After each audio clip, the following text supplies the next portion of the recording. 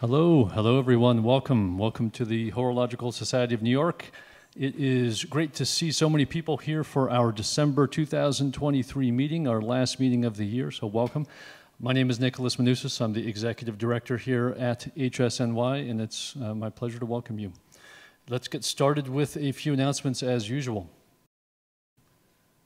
So education updates. December, we're taking it easy. We're not traveling anywhere, which is quite all right. We've had a very busy travel schedule throughout the rest of the year. But we do have our New York evening classes available throughout the month. And we have our one weekend class scheduled coming up on December 9th. So take a look. If you haven't taken one of our classes yet, you should try them out. Okay, so on to something kind of special, something that I've been waiting a while to announce here tonight. Maybe you had a chance to sample the fragrance here at the front of the room before we got started. But tonight, we are announcing a product that we've been working on for almost a year now in the background, and it's something kind of different, something kind of new. It's a fragrance. So it's a fragrance inspired by horology. So what is that all about? It's kind of crazy to think about, but there's a lot to it, and I'm going to introduce my good friend Joey Rosen. He's our perfumer who developed the fragrance for us, and he's going to come up and talk about what went into it. Thank you, Nick. Hi, everybody. So yeah, my name's Joey. I designed this beautiful fragrance for the Horological Society.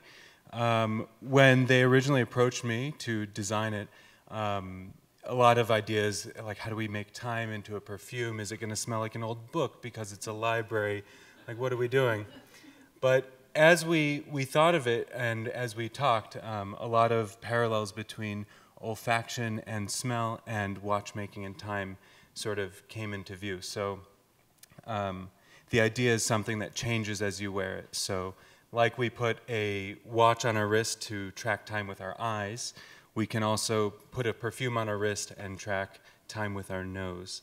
I designed it to be very wearable. I know that we're maybe not all a fragrance-wearing audience and patrons of the Horological Society, but it's comfortable for everybody. Guy, girl, man, woman, maybe not kids, but it's good for everybody. It has notes of bergamot, bitter orange, alpine air to recall horology's Swiss roots. After that dries down, you get into cedarwood, orange blossom, and praline like the nut cart down the street. That's our New York City street moment. You have amber, tobacco, and supple leather recalling a watch band in the base. It's super great. I'm super proud of it. We have the whole team here, me and my business partner Zoe, and the designer of this wonderful box that looks like a book, and the bottle. Cristobal is here, so find us afterwards, ask us questions, and more than anything, consider picking one up for the holidays and impressing your friends and family with the scent of the season. Thank you, Joey.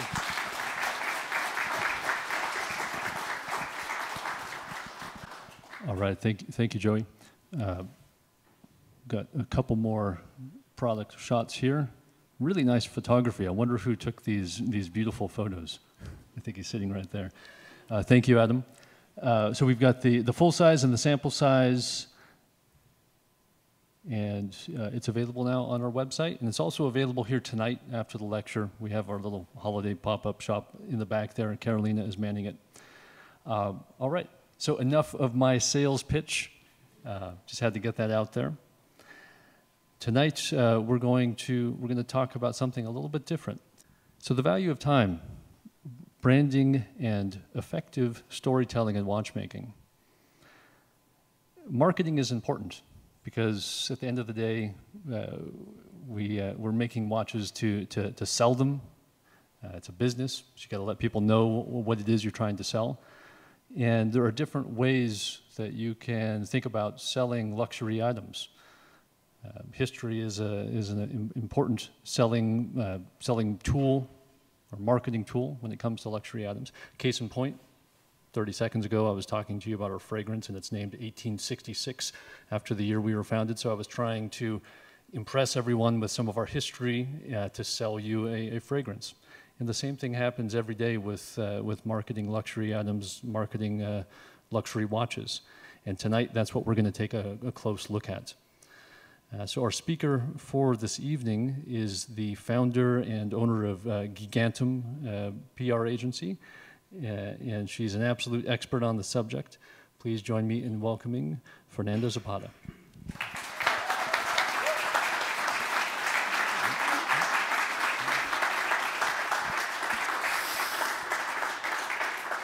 Thank you so much for the warm welcome. I'm a little bit nervous. You know, I think in PR we're used to putting other people in the spotlight, not necessarily us being in front of everybody.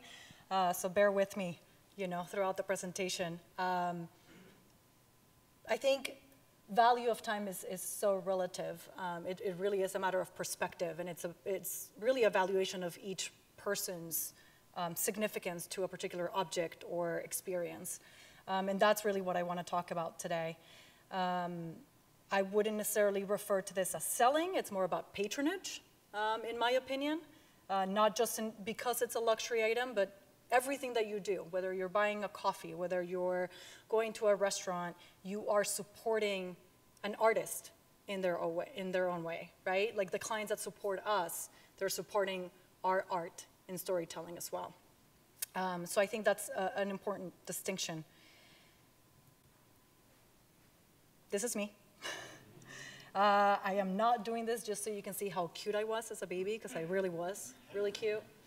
I think what's really important to highlight is that at the end of the day, everything we do is about people. This is me and my sister. I have to put an embarrassing picture of her somewhere because this is what she looks like today, so I have to, you know, bring back the old school stuff to embarrass her a little bit. So again, it's about people. What are my values? What do I care about? Who am I? I'm Mexican. I'm an immigrant. Some people have said I'm hardworking, fun, empathetic. Some people have said that I crack the whip at work. If you ask my team who's in the audience, they might agree with you on that. But at the end of the day, what we value in things, for me at least, really comes down to three things. What do we invest our energy, our time, and our money on? Product, people, anything that we do. It says a lot about who we are. Now, I'm preaching to the choir here, but this is probably one of the most iconic advertising campaigns in the luxury watch industry. What do you think about when you see it? What does it make you feel? Oh, there we go, somebody's wearing a watch. To me, this means legacy. And I think it's something that, especially for the watch industry, but for us as human beings, is extremely important. Throughout life, we always think about what are we leaving behind. Whether that's family, whether that's what we do for a living, whether that's the relationships and the people that we touch. Legacy. Red lips. The lipstick effect, it's probably one of the most important pieces of information that I ever walked away with from a marketing degree, which, if anybody in this room knows anybody thinking about studying marketing, maybe cajole them in a different direction. I think that marketing is, to a certain degree, something that you experience. Now the red lip. I see a lot of ladies in the room, which I'm really happy to see. What do you think about when you think about red lipstick? I put it on tonight. I want it to feel powerful. That's what it means to me. What does it mean to you, right? At the end of the day, that's what we're here for. De Beers, a diamond is forever. That was the original campaign in 1947 that basically changed the entire diamond industry and created the engagement ring as we know it today. Nature's mic drop, a direct response to the lab-grown diamond industry. Not only do you have to stay true to your original values, but you also have to evolve with market perception and the industry that you're in, and answer new questions that come up with technology, innovation, and again, just perception of the product that you're selling. Chocolate abuelita. If any Latin people are in the room, this is what you grow up drinking. Christmas, Dia de los Reyes, King's Day in January. it means home, right? That's what it means to me. Now, what do all of these have in common? They create an emotion connection. And that really is at the heart of what good marketing and good storytelling does. 1866, great example. When I first smelled the scent that Nick showed to me when we first had that conversation about this talk, I immediately thought about my grandfather sitting in a study with his pocket watch, smoking a pipe, and his little glass of bourbon. So I invite you at the end of this lecture to just go smell it one more time and just close your eyes and think about what it evokes. Especially fragrance, I think, is such a unique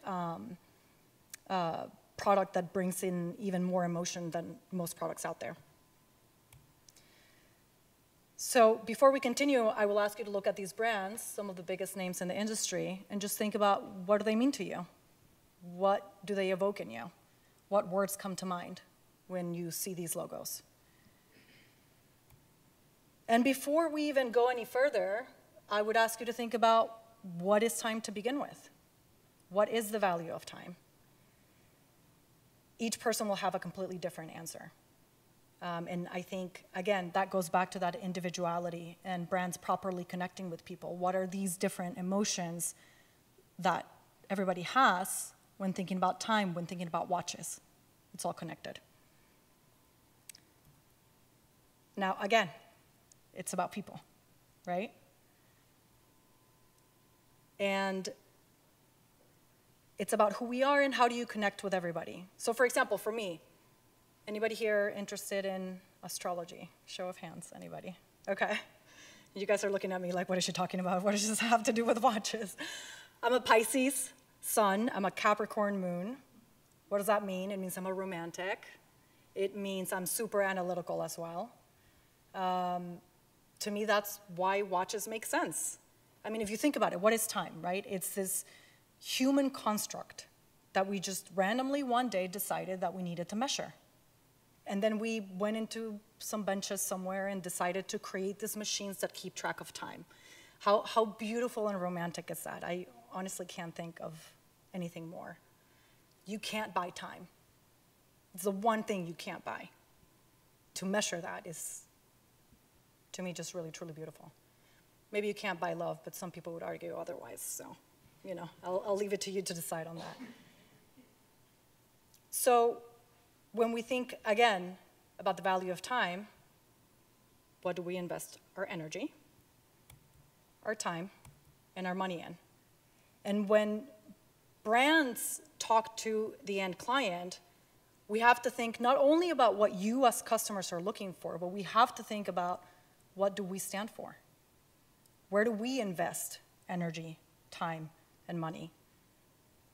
And when those two come together, well, that's where the magic happens, right? That's what we call matchmaking. Now, who here is familiar with the story of Charles Vermont and the Zenith El Primero movement? Show of hands. Okay, I see you. I know you do. So this is a particularly beautiful story, in my opinion. Charles, during the quartz crisis, the company had been bought by a certain group that did not believe in mechanical watchmaking anymore. And they said, get rid of El Primero. Get rid of anything that has to do with mechanical watchmaking. We're going to move on to quartz. And Charles said, I don't believe this is the right path. And as you can see in this video, he wrote a very extensive letter and tried to make a case for it. Unfortunately, the brand did not listen. So instead, for years, he, at night, would go to the attic and put away, piece by piece, all the tools, all the molds, all the different elements to create the El Primero movement. And he hid it in the attic and even created a false wall so that they didn't know that it was up there. His wife, at a point, thought he was having an affair. No joke. Because he would hide, and he didn't tell a single soul until the day came that certain brands came knocking on the door asking for that specific movement. This is a video that plays in the attic. If anybody goes to the Zenith manufacturer, you can actually see the attic. There's a video playing, this video playing. I have seen grown men cry when they watch this. I will admit, I cried the first time I saw it. This is a man that dared to dream.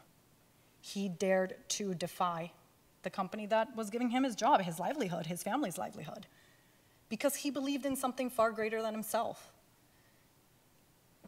Again, it's about people. And thankfully to him, we will forever owe him a watchmaking debt of gratitude for saving the El Primero movement. Now, this goes back to messaging. You know, what do we stand for as a brand? Sometimes that conversation is emotional.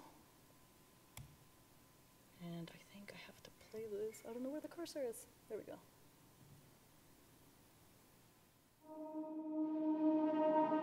Thank you.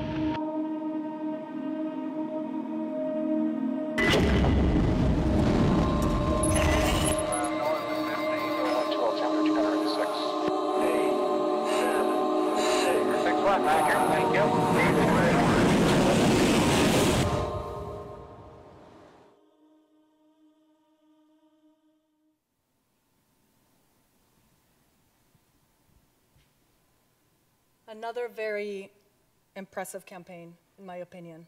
Again, speaking to that emotional connection that you can make with someone in such a short amount of time. But sometimes it's not all about emotion, right? Sometimes.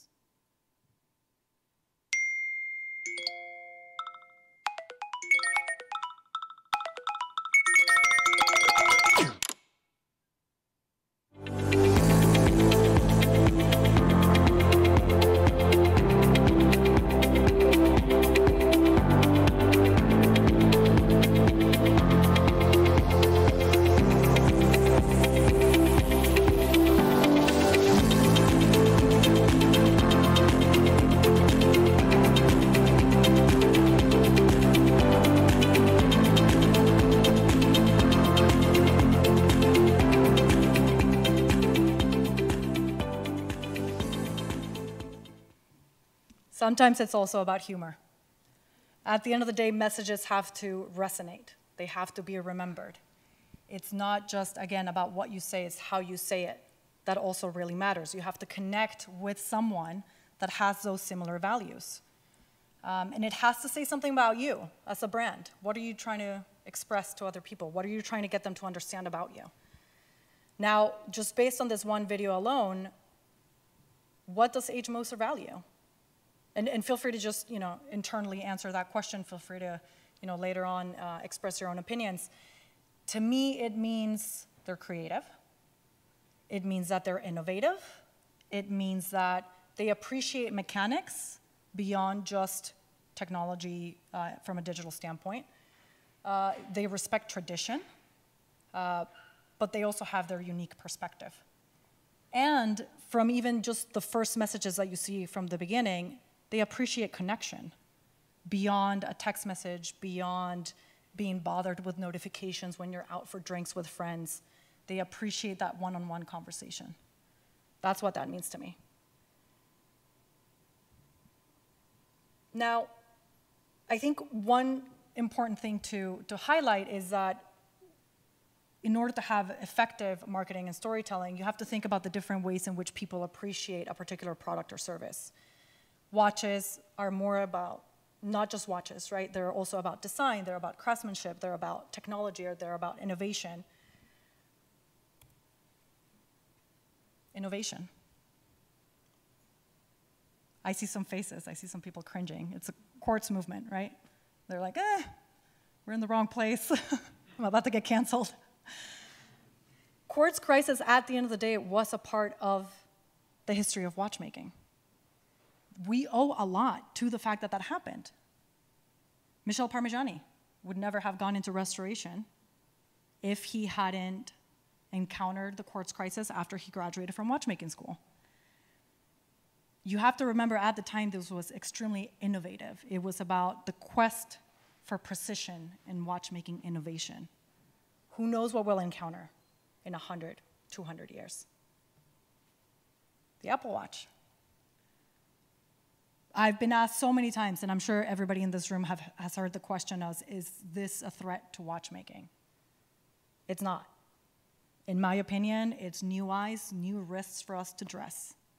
Let's bring them on over. Well, eventually, this thing's going to die, and they're going to look at us. So please, the more the merrier. And now just to redeem myself a little bit. Gruva Force. I mean, who does not admire and appreciate a quadruple incline tourbillon with a rotating globe and GMT function? I mean, that's a mouthful. A tourbillon wasn't complicated enough for them, so they're like, let's just spice it up a little bit. The other thing, for example, Gerard Perregaux's continued quest for constant escapement innovation.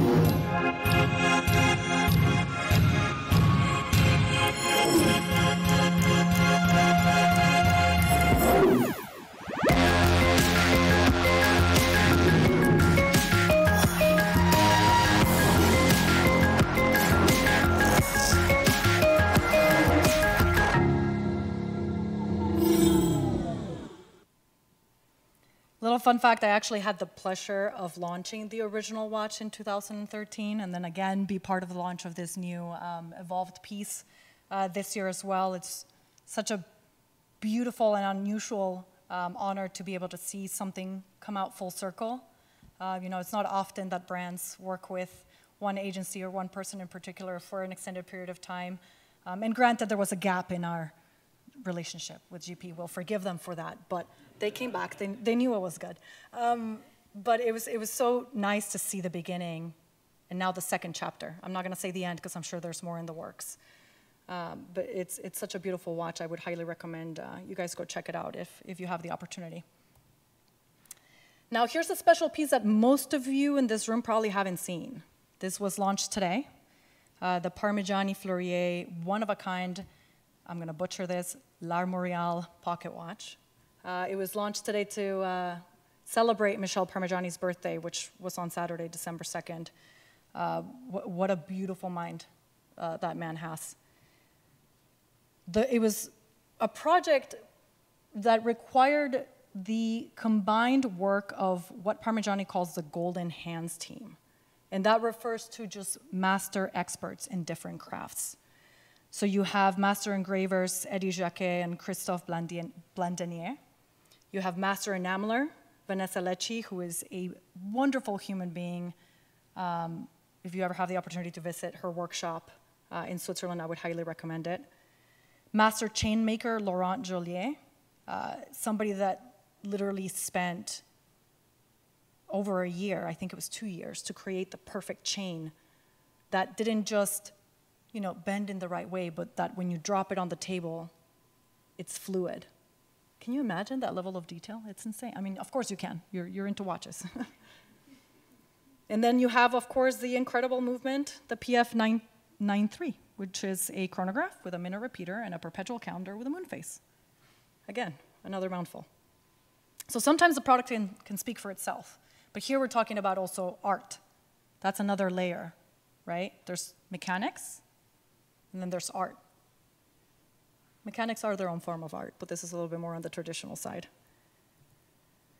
Acrivia. I will never forget the first time I saw those dials. I want to say it was like 2017 Watch Time New York, and I'd never heard of them. And they had a tiny little booth in a corner, and just getting to see them in person. I mean, pictures do not do it justice. Definitely, if you have a chance to see it in person, please do. And I'm sure I don't have to tell you about longest finishing, right? Perfection down to the smallest detail. I mean, that's watchmaking also, right? If you think about the size of the different elements of a watch,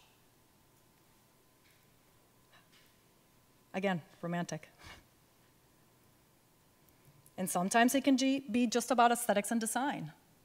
Now, this is my grail watch. If I could, I would. Christmas is around the corner. My birthday's in March. If anybody wants to, start a petition around, I will take it. Now, I like it not because of the people that wear it. I have no idea who that guy in the middle is. I really don't. I just found this on Google. But I love the watch. Don't ask me why. I just love it. And I actually have purposely not looked a lot into it because I don't want to know.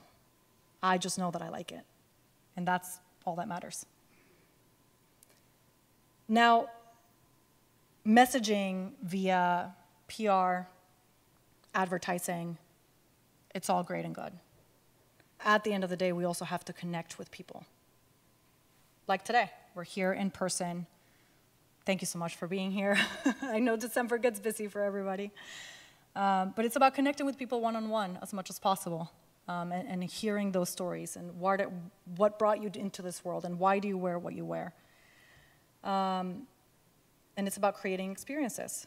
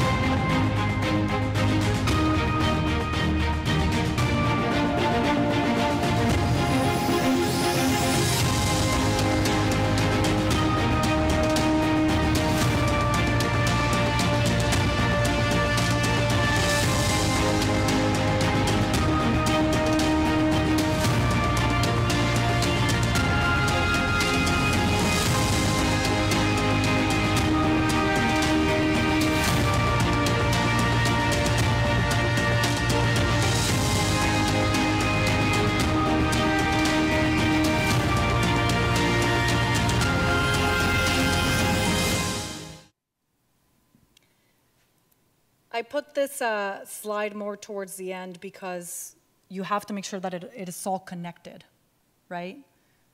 Just like a watch, just like a movement, one thing goes into another and eventually keeps track of time. Same with marketing. It all has to make sense. One thing has to speak to the other. So this particular event was something that we did in 2017 with Mido, and they were launching this watch inspired by the Guggenheim architecture. And the ask was, how do we create an event that speaks to the design of the watch? And how do you do something that's going to be memorable and people are actually going to want to be a part of? And it's not just your typical, champagne toast and it's so nice to see you. So we created this concept, aerialist performance, and you have no idea how difficult it was to create that spider-looking contrapture and put it in the middle of the Guggenheim. Fun fact, there's actually no foundation underneath that area, so if too much weight could actually collapse. Just so you know, I learned that the hard way. But it was about bringing the attention to the architecture of the space and then tying it back to the watch itself. So if you notice that part of the video, the central flower vase in each of the tables was actually hollow, and then you lifted it for the unveiling, and the watch was there, and the element of surprise for everybody was like, oh, wow, we've never seen anything like this. And that's what you want, right? You want people to remember the product. You want people to remember the experience. You want to make people remember what you stand for. And when all of those things come together, that is effective marketing, branding, and storytelling. So if I can find my cursor, that would be great. Where are we? There we go. What is the value of time? In my opinion, the most effective campaigns are going to be the ones that connect emotionally with people. And you don't need to connect with everyone. Depending on the brand, maybe you only make 100 watches a year, maybe you make 1,500. You only have to connect with the right people and the right way. It's about connecting about what your ethos and values are. Tell them about your design, your art, and your craftsmanship. And you're putting your money where your mouth is, right? You're, in the same way that a client is a patron of your product, you are a patron of the artisans that you employ. It's about mechanical innovation and precision. It's about immersive experiences. There are so many different roads to this little world of ours, and every single one is equally valid. I don't care if you got here because you were wearing an Apple Watch one day and then you got sick of it. I don't care if it's because you saw a celebrity wearing that watch and then you decided that you loved it. At the end of the day, we all love it for one reason or another, and that's what brings us all together. That's what makes this community so interesting. So at the end of the day, it's all about people. I have to embarrass my sister a couple more times. She's going to watch this and she's going to kill me, but she's not here, so she can't do anything about it. So I'm going to sound like a broken record, but I'm just going to bring it back to the same three things that we talked about earlier. Where do we invest our energy? Where do we invest our time? And where do we invest our money?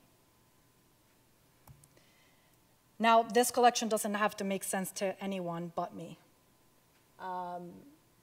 These are all my watches. Again, they don't necessarily make a lot of sense to the outsider eye. We have my grandfather's pocket watch. One of my cousins had it first, and then when I started working in the watch industry, my dad had to go talk to my aunt, basically steal it back and give it to me because he was like, who else is going to appreciate this? It was sitting in a drawer somewhere. The watch that started it all, the Hublot Classic Fusion, that was the first brand that I ever worked with. I love that watch. So there's, again, not necessarily a lot of rhyme or reason, but there were different things about it that just spoke to me. So what am I wearing today? I'm wearing two watches. And yes, I'm representing Parmigiani and H. Moser, who are both clients of mine, but I will caveat that these are my watches. I put my money where my mouth is too. If I told myself when I started working with, when I founded Gigantem, that I was going to work with people that I like and product that I believe in. So in the same way that they are patrons of our services, I want to be a patron of their art as well. I asked everybody to bring a watch that is of emotional significance to them, so I invite you at some point of the evening to just talk to the person that's next to you, behind you, in front of you, whatever, and just share that story as to why that's important to you. Watch has changed my life. I'm getting a little emotional. Yeah. Thank you.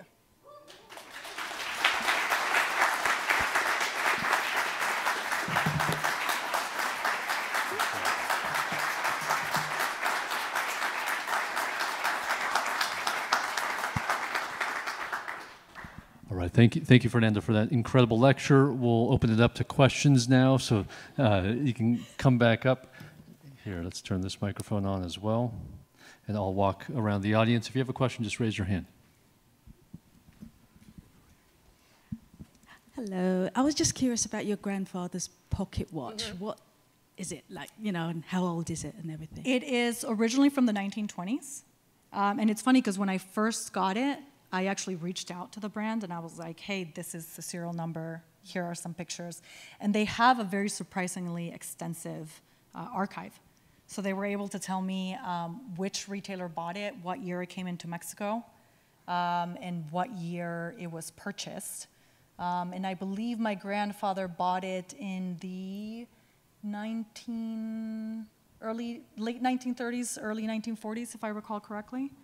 And it's been only in our family's possession since. It was sitting at a retailer for an extensive period of time. What's the brand? Longines. Longines. It's a hunter watch. Yeah. All right. Wonderful lecture. Thank you. Thank you. So, tying back to what you had started with, right? Mm-hmm. What do we spend our, time and money, mm-hmm. and you indicated like value systems. You deal with brands that you truly believe in. So. Mm-hmm. Okay, one side of the coin is, yes, ad campaigns, touching on the hearts and minds, and okay, congratulations as a watch brand, you've just established your relationship with a new customer. The question that I want to ask is perhaps the flip side of that coin, perhaps from a branding perspective, could you share your insight into the values in how do brands, or have brands reached out to, how do they sustain that relationship? How do they keep that consumer base entertained and valued, right? Mm-hmm. So could you go more into like the values that you deem important in in those brands and how they continue their success in building and outreaching into things like that? Thank you. That's a great question. Thank you.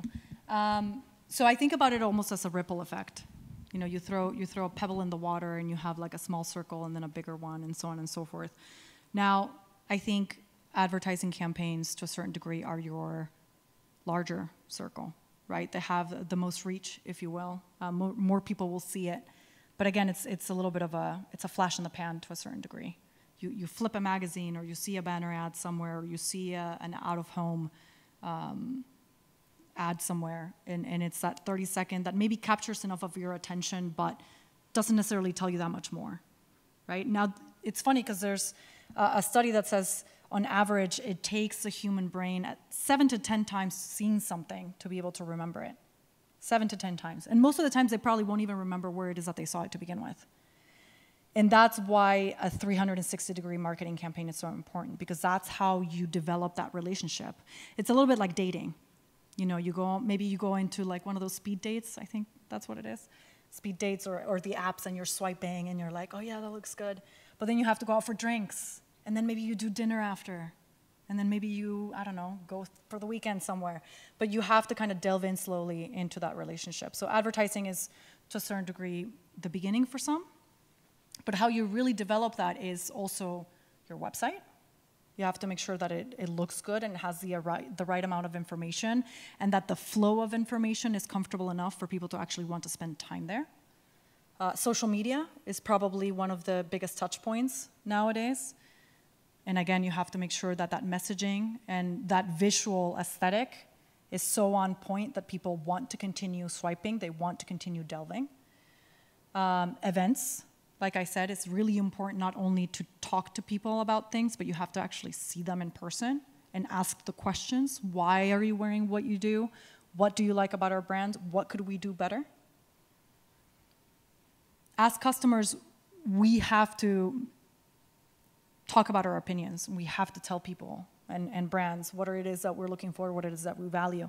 It's at the end of the day up to the brands to listen. And that's, I think, also where a big difference happens in the brands that are successful versus the brands that are not. You can be on your high horse and think that you know better. Maybe you don't. And look, that is not to say that you should always listen to what the customer has to say. You have to have your own opinion. You have to stand for something on your own, and some people will like it and some people won't. But at the end of the day, it's also a conversation. And you can come up with new ideas the more you listen. But I think, again, in order to have a successful relationship with an end client, you have to have different touch points in that journey of discovery. I hope that answered your question. With regard to emotional connectivity, do you want to just comment on what you've seen change over time since when you entered the business to now, if there's been changes or a lot of things the same? And a related question, are there differences in emotional connectivity with younger buyers versus older buyers? Do you find a difference on what, works with the various age groups? Two very good questions. In terms of what has changed, I mean, just the sheer amount of information that is out there and the access to that information is something that really, until the creation of the internet, and even more recent years over the past decade, that we've really seen expand. I think that is the blessing and the curse, right? Because people can become a lot better educated about not only the product itself, but the brands and what they stand for. That also means that brands have to be a lot more conscious as to the information that they're putting out there. So I would say that that's probably one of the biggest differences that I've seen in the industry. In terms of the different ways of creating that emotional connection, absolutely. I mean, it's about the different ways in which the generations and, again, different people receive information. Communication is not only about the message that you want to put out there, it's also about how that message is being perceived. And that's not just about marketing, Think about any fight that you've had with your significant other. I didn't mean it that way, that's not what I said. Again, it's all about perception. We have to meet in the middle somewhere. And yeah, I mean, for example, if you look at the way, older generations consume information, a lot of people are still very much about paper magazines or newspapers. Then you look at, probably my generation that started getting into the internet, and it's also about web. I'm more of an old school soul, so I still prefer paper, but that's just, the Pisces/Scorpio in me. And then you look at people that consume data literally just via social media or Twitter. That's their headlines. They don't really care to know what the details are. They just look at that one line and they consider themselves informed. I do see a shift in Gen Z and the younger consumers really caring a lot more about the value and the behind the scenes and the depth of information. But it's a constant shift. And I think it's incredibly important for brands to continuously communicate with their customers in a way that resonates with their core audience, while at the same time remembering that we're all mortal. So you always have to think about how you're going to talk to the next generation and how you're going to talk to that new buyer. It's not just about Q4 sales and how that reflects according to last year, right? We have to think ahead of the curve. Where are we going to be in 5 years, 10 years, 20 years, 30 years? And how are people going to consume information and create an emotional connection? Again, what do they value? Where do they spend their energy, their time, and their money on? Greetings. I have a two-part question. I wanted to get a little insight into what drove you to start your own agency. And I wanted to know if your intention was originally to work with watches or the luxury space. Thank you. Why did I start my own company? At the time, I was trying to think of my next professional move. And I was looking at different job positions that were, being advertised. And I love to be somewhere long term. I love to see a marketing strategy actually be born, be put into action, and then actually bear fruit, which some people think it's overnight. It's not. It takes years for a seed to actually plant and bear fruit. So when I was looking at those positions, I couldn't find something that I told myself I could be here for the next 5, 7, 8 years. So I was like, okay, maybe I just do my own thing. And I told myself, you get 6 months. You get 6 months to try to make any sense of this and actually make some money. And about 4 months in, I signed Parmigiani Fleurier. And that's my oldest client, one of the reasons of why I'm wearing one of their watches. They've been with me for almost 8 years. And I told myself, when I start my own company, and I'm going back to something I already mentioned, I only want to work with people that I like and product that I believe in. Now, why watches specifically? To me, they make sense. I think they're absolutely beautiful. I'm going to toot my own horn a little bit. I'm lucky enough that I haven't had to really look for business on my own. A lot of the times it's clients that come to me because of referrals or they were previous clients of mine. So it's also been very organic, and I would say my biggest niche is watches. But I think, I have experience in also other parts of the luxury industry. I love watches. Yeah. Thank you for the presentation.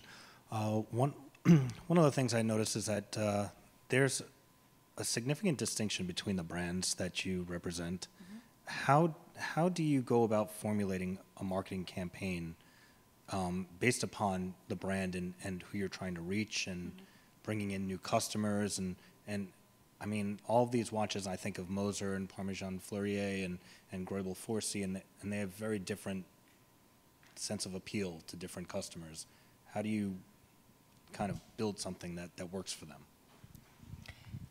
Well, the reason of why the brands are so different is honestly very strategic. For me, it's about satisfying different elements of my own personality. And also because to me, they're brands that speak to different elements of the watchmaking industry. So that's why I work with such a varied group. Now, when it comes to putting together strategies that are very different and unique to each one of them, that's where a good marketing professional really comes in. Because so many people out there just recycle the same idea over and over again. And again, that's something that I didn't want to do. And it's also one of the reasons of why when we work with our clients, we are an extension of them. We're not just the agency that is gonna, send you an email once a week and request images for whatever story that they're working on. You're probably gonna get sick from hearing from us. Brett's here, he can probably agree with that. He has to say that. So yeah, you have to really delve into what the brands stand for.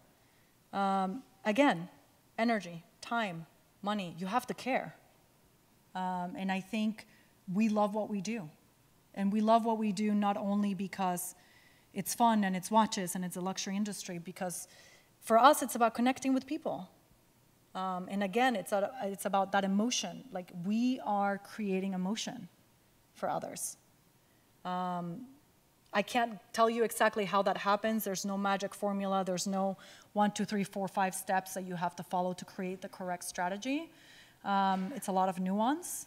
It's a lot of conversations. It's a lot of brainstorming. It's a lot of bad ideas that then maybe turn into good ideas. It's about people. Thank you. Any other questions in the back of the room? No? Oh, yes. Okay, back here.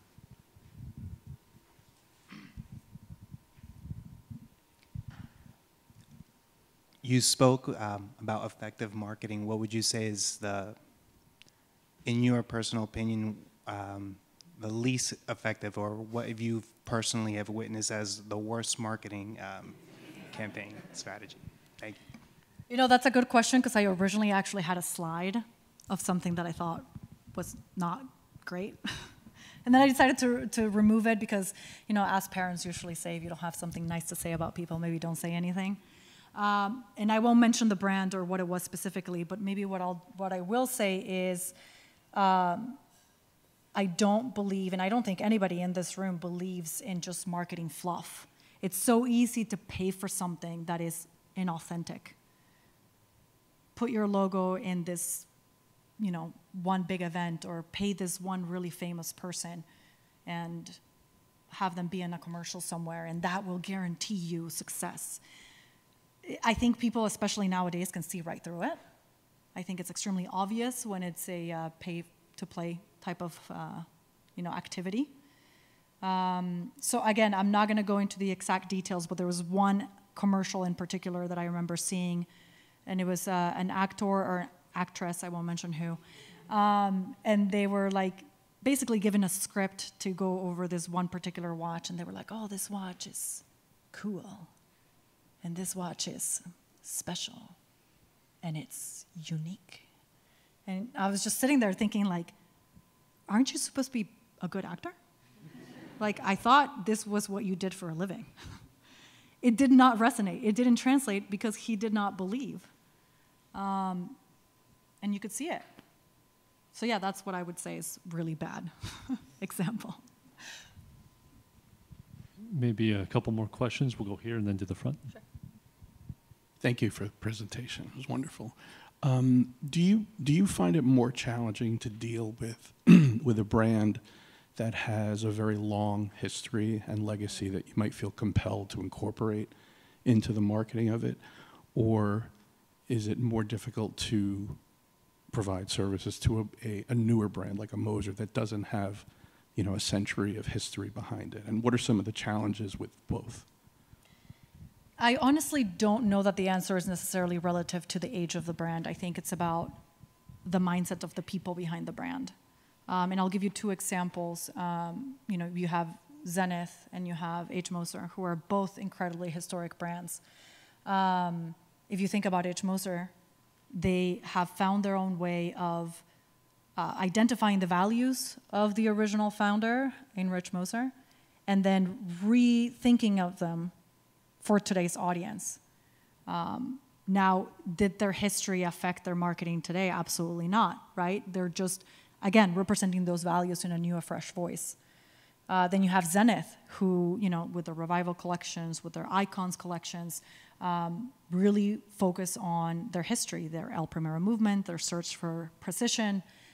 Very, very different brands in terms of design, in terms of price point, But what is similar in both of them is that the teams are interested in new ways of telling their own story. And if you think about what marketing is, let's be real, it's telling the same story over and over and over and over again, but in a way that sounds different and resonates differently throughout time. So your story has to evolve with the brand, with the time that you're in, and with the needs of the audience that you're trying to speak to. So again, I don't think it's so much about the brand. It's about having that kind of fresh perspective and being open to new ideas. And we'll take the last question, Last maybe? question. Yeah. No pressure? Oh, no, that's a lot of pressure, thanks. So part of my question was already answered. So we've already tied into some of the worst ad campaigns for some of these watches that shall not be named, right? But again, being in your position as on the inside of the industry, could you share some more of that insight into, so we obviously know the stories of some of these brands with very successful campaigns. Can we share some more insight into campaigns that might have missed the mark? Where did those companies kind of go wrong, and how can insights from like those failure points, like what lessons could be learned, right? Did they misjudge their intended audience? Did they misjudge like the means of reaching out to them? Did they not follow through on customer service or those types of events? When you go into building a relationship with a brand that you believe in, have there been cases where, they started out great and then just kind of fall through in the second half? Could you just like share some additional insight, into that? Thank you. Yeah, I mean, I think that happens with any brand and any relationship, right? There's going to be your ups and downs. And look, we provide a certain opinion and we provide our expertise, but the client gets to choose the things that they do or don't activate. To a certain degree, the CEO, the executive committees, they have maybe a vision that sometimes we don't have, whether it's 5, 10 years, ahead of the curve. I think where people really miss the mark, and I'm not going to give one example necessarily, but I think where people miss the mark is that they think that, again, advertising or a PR story or something like that is the end of the road, and it's not. You still have to, again, connect with that one person individually. If they comment on social media, hey, this is a beautiful watch, or hey, what's the price? It's not enough to just respond and say, here's the price. DM them. Hey, I see that you're interested. What can I do to help? Would you like to come see it in person? I see that you're based in Denver. Here's a retailer in the area. Let me put you in touch with them. It's that human connection that makes all the difference. So I think, in my opinion, it's not about one particular example of where people miss the mark. I think in general, and not just the watch industry, but as a luxury industry and products in general, sometimes brands tend to just kind of blanket statement or just look for whatever is like the wider reach, and they think, oh, if you build it, they will come. No, you have to invite them. So, yeah. Okay, let's give Fernanda another hand.